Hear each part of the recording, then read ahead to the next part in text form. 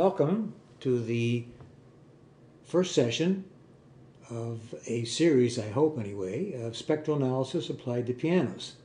This will be an introduction, and in it we are going to look at three keys in two domains, the time and the frequency domain. And as a result, we'll get time traces and spectra, and these will pose some interesting questions about inharmonicity, pitch, and many other topics, which we'll try to pursue in subsequent parts of the series. Okay, A4. I even showed you where A4 is on the compass, which I'm sure you need to know. Okay, there's the sound, and I'm showing a long-term view here, about 2 seconds worth. You see it halves its amplitude in about 0.2 seconds. This will be the pressure variation that you might sense at your ear from striking the key. There's a precursor that I can show now.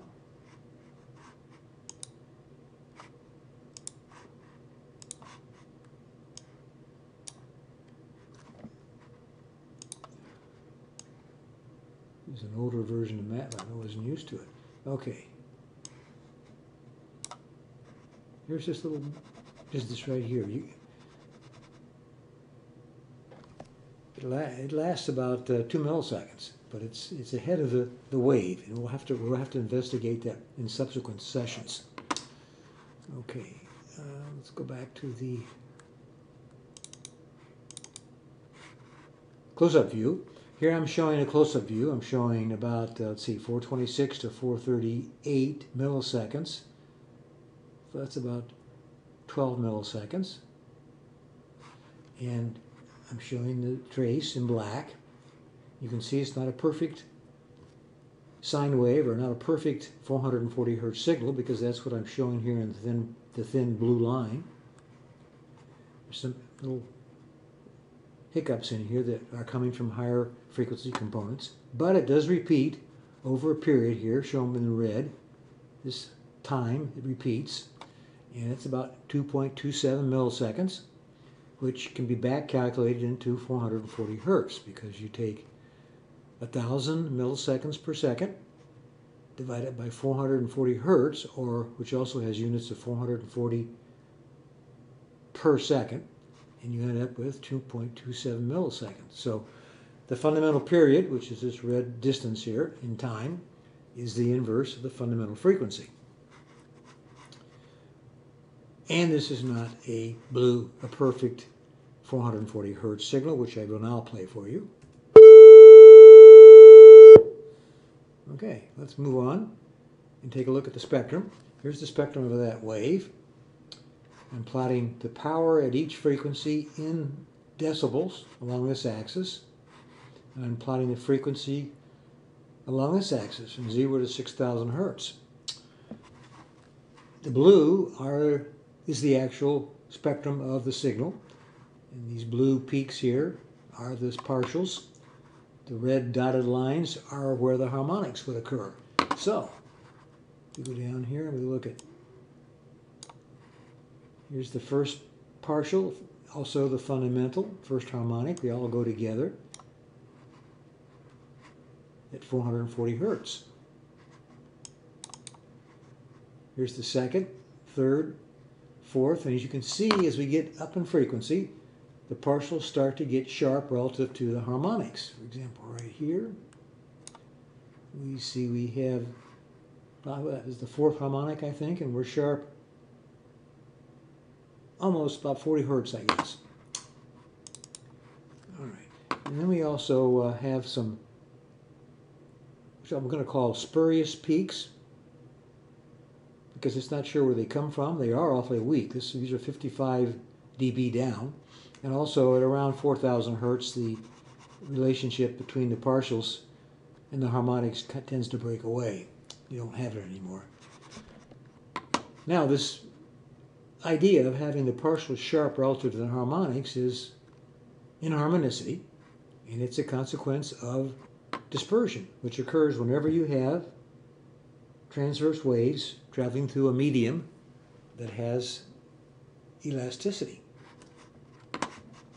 And the piano wire is definitely elastic, just like light waves passing through a prism is passing through a quantity or a medium that is elastic.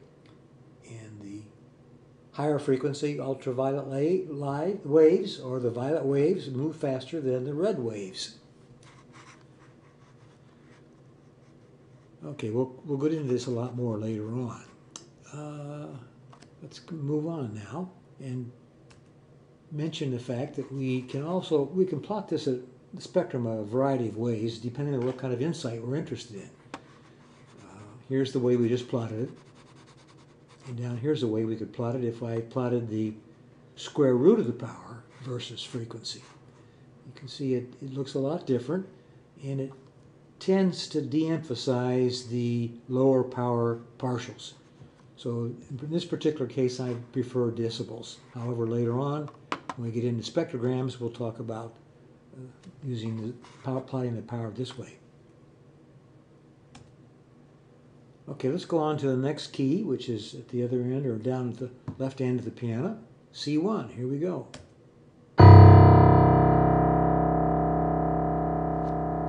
Okay, here's the long-term view. Has a half-time of about 1.3 seconds. In other words, it starts out, it goes down about here. That's half-time, the time it takes to get half of its power. It has a precursor also. And there it is. You can see there's an area, a leading up portion. It lasts about 2 milliseconds too, 0.00175 seconds. Okay, here's the short-term view, or the close-up view, and you can see repetitive nature here. I've plotted the pure 32.7 Hertz wave in thin blue to show a reference point, because you can see here's a clump, here's another clump here, clump, so forth. So there is a repetition here, but there's a lot of other things going on. The period is about 30.5 milliseconds, which is the length of this line in the time domain, and it can be back calculated to give us 32.7 hertz. In other words, 1,000 milliseconds per second divided by 30.5 milliseconds gives us back 32.7 cycles per second, or hertz. This is, as I say, clearly not a pure cycle, a pure 32.7 hertz signal, so here's what it would sound like, at least according to the computer. And also make a final comment here that identifying the period of repetition is a little more difficult than it was for the A4. Okay, let's take a look at the spectrum. Now, this spectrum is quite interesting, I think. Here is the first partial. You see the first partial is right on the harmonic of 32.7 hertz. Take a look at it. But it is 22 dB down, so it's quite weak. You also see, for example, that we have a kind of a periodic nature to this spectrum. Here the 8th, the 16th, and the 24th are attenuated. And that's a consequence of the fact that this key is struck at 1/8 of its speaking length, and so that particular harmonic or partial is going to be attenuated, the 8th one. So this is 1, 2, 3, 4, 5, 6, 7, 8 right here. There's some spurious peaks here.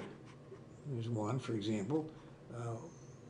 We can see that there's definitely inharmonicity going on. We start out, these partials are located right on the harmonics, and then as we get out into space, into frequency, here, for example, we see it's sharp by about, we'll say 7 hertz, and even more so here. Here's 15 hertz. Okay, now this, I'm interested in this first partial being so weak, even though the pitch appears to be around 32.7 hertz. So let's look at another piano, and it's C1. Sounds similar, pitch-wise, color-wise, but you see this first partial is down in the mud. It's basically, let's take a look at it, but it's, you can probably tell already, it's probably about 40-some dB down. Yeah, 47 dB down, if in fact this is the first partial. Because there's so many things going on down here. It's mud, it's low in power. So effectively, I would say that the first partial is not present.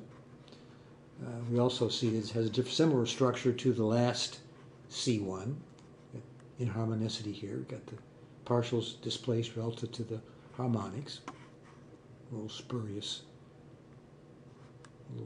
guy here. Yeah.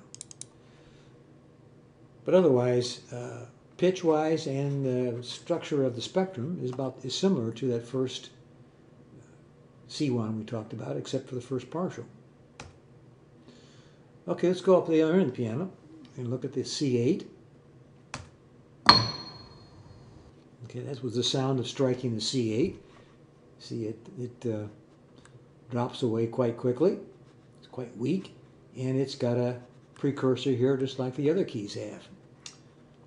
Let's see what we can do here. I don't know if you can see that better or not. Yeah, let's see. Now this appears to last a little bit longer than the other keys. Now down here is the close-up view.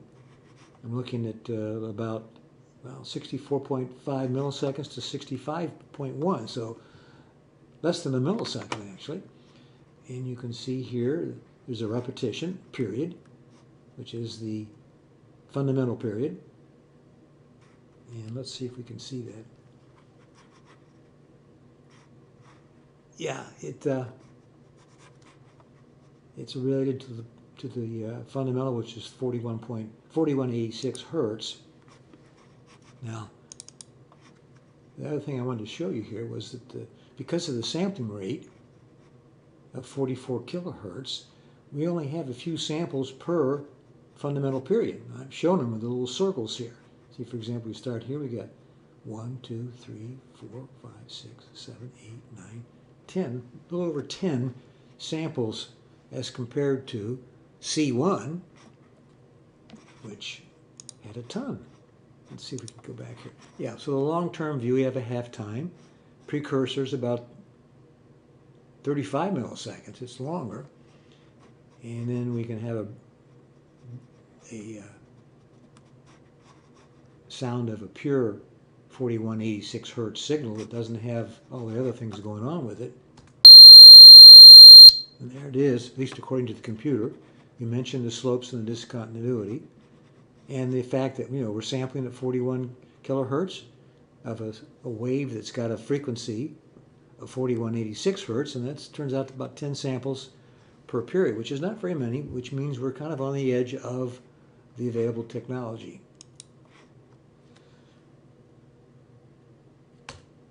Okay, here's the spectrum of that C8. Now, there's some interesting things going on here. First of all, there's a little bit of inharmonicity in the sense that the first partial is sharp relative to the harmonic. Sharp by almost 100 hertz.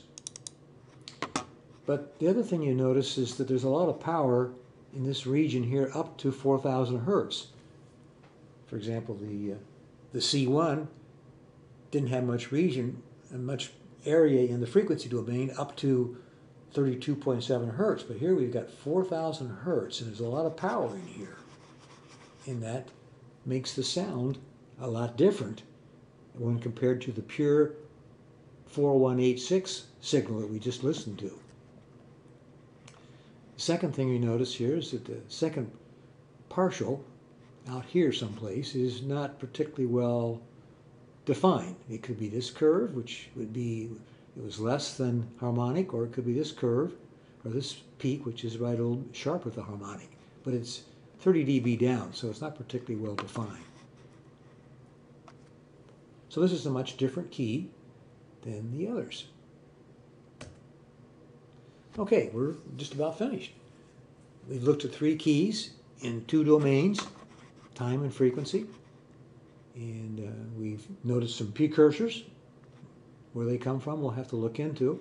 We've noticed inharmonicity, and it'd be nice if we had a metric for that, and we do, which we'll talk about later in a subsequent session, the Q factor. We'll talk a lot about how inharmonicity, dispersion, and elasticity are related. Pitch. We mentioned pitch kind of in passing. Is there a way to measure pitch? Is there a metric for pitch? And yes, there is. We can use the autocorrelation. We notice the spurious spectral components. A lot of people think they come from longitudinal vibrations. Maybe. The second thing is that we noticed weak first partial for C1. And it turns out it happens on other bass keys too. But the pitch appears to be, at least to my ear, maybe, near equal temperament. We'll be able to use autocorrelation later on to get some more insight into that. And we'll be able to use it to look into the Railsback curve. We also will have to take another look and go back to the beginning and kind of compare transverse and longitudinal vibrations in piano wires and in air. And just kind of get back to some of the fundamentals there. Another question you might be thinking about is how does the line spectrum or how does the spectrum change with time? Well, we're going to use the spectrogram to look into that, and that'll give us some insight into color and bloom. And the other question might be, how does the spectrum change for all the keys as you go from A0 all the way up to C8? Well, that'll bring us into maps, which we'll talk about, which also asks, how does that inharmonicity change for all the keys? So we'll have some more maps. And then finally, can we spend some time using simulation to gain insight into inharmonicity? Okay, that's the end of it. I'd appreciate hearing from you. Here's my email address, and you can hit me with questions, comments, suggestions for subsequent sessions. And if you think this was a useful or interesting session, recommend it to a friend. If you think it was a waste of time, recommend it to somebody you don't like. In any case, thanks for watching and listening. Maybe I'll see you in the next session.